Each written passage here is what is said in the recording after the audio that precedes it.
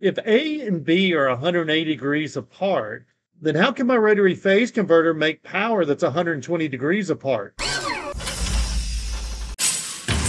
I put out a video showing my rotary phase converter setup where I take 220 household power and create three-phase power with it. And then I did a follow-up video explaining how it works. And the most common question I get is how can we take two legs of 120 volt that are 180 degrees apart and create three-phase power that's 120 degrees apart? When we're talking about 220 volt household power, we have two legs of 120 volt, and those are AC sine waves. So the blue line represents L1 and the red line represents L2. And this is what we mean when we say that they're 180 degrees apart. Then if we go back to the video where I explained how three-phase motors rotate, we know that the three legs are 120 degrees apart. And we're going to feed our household power in from L1 and L2 onto two of them.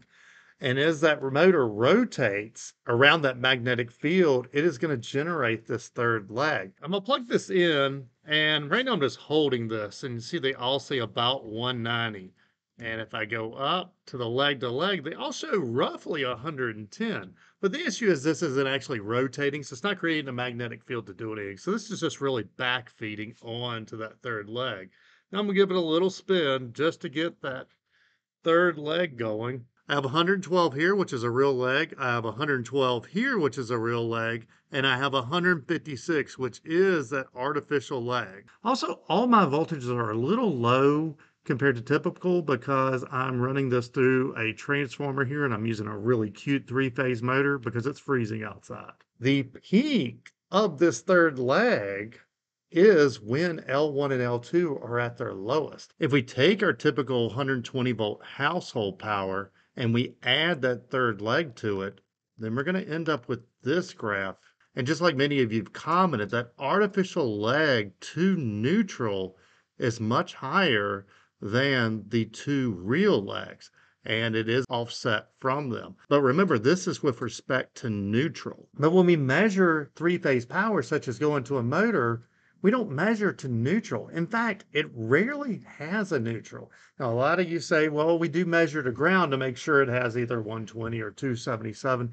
Okay, maybe, but if we want to know if that motor should be turning to do some work, we're going to measure from L1 to L2, L2 to L3, and L1 to L3. And I know I usually don't get into math on this channel, but here are the calculations for figuring out the L1 and the L2 sine wave to neutral and that artificial third leg with respect to neutral.